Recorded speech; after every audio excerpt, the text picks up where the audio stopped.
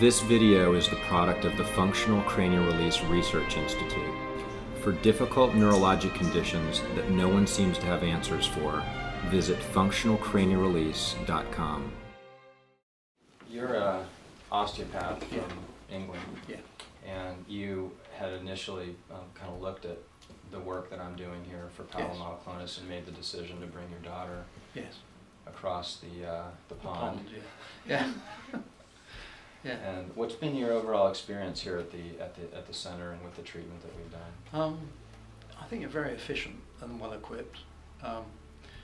You seem to get on with it. There's no faffing about. You know what you're doing. You've got reasons for doing what you do, and you do the test first, and then you do the treatment, and then you do the test afterwards, and you see what difference it's made. And in the light of the test findings, you alter the treatment as required, and decide on what neurological exercises to give. And they seem to work on the spot when you do them, and measure again. And then in between, when Joanna, my daughter, does the exercises, in between treatments, you measure again, you can see a difference, and you measure eye movements and balance, various other parameters, as well as the clicking incidence and intensity. And it looks like there's a way forward. Whereas we did think she'd be sort of stuck with it for life, basically. We don't know what started it. She's had a few minor bumps on the head, but nothing that knocked her out or caused any other problems at all. What's going on with the clicking? It stopped.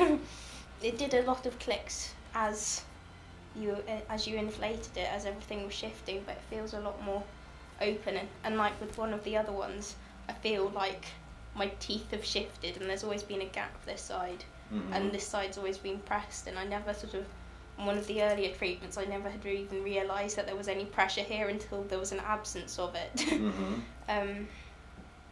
Yeah, it's not doing it. It's weird.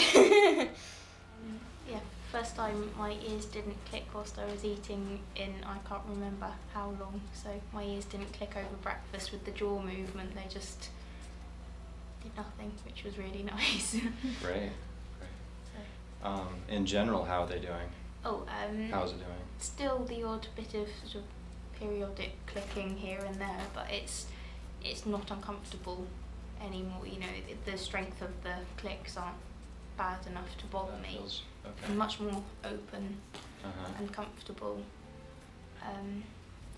Getting used to walking differently as well. Feels easier to walk upright, I would say. There was still clicking, but I've done more exercises since then, and they just didn't occur at breakfast, so I think the exercises are definitely helping. Okay, good.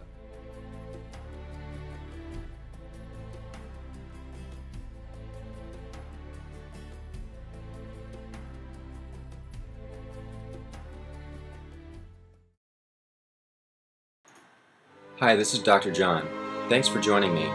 If you or a loved one suffers from difficult neurologic conditions that no one seems to have answers for, send them to functionalcranialrelease.com. You can contact me by phone or email me at askdrjl@gmail.com.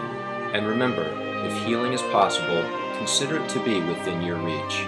Bye for now. functionalcranialrelease.com.